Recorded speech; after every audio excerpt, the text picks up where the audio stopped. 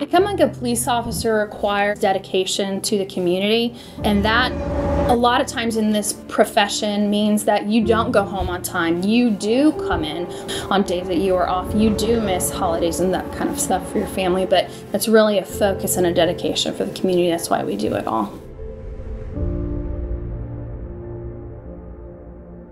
Boy, there's a lot of stuff that has to go into the right person for this job. You need to be smart, you need to be educated, you need to be patient, you need to be tough. You need to be very, very on top of your game every single time you put on that uniform.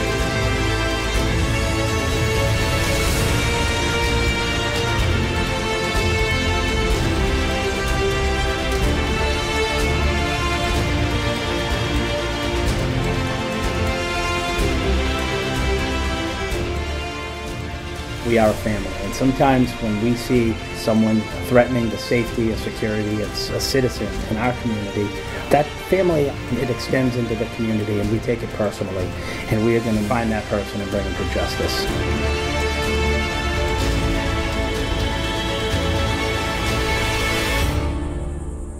My name is Joseph Tuminelli. I am the Chief of Police of the City of Stuart. We have a motto: selfless, proud, and dedicated. Do you have what it takes to be part of our team?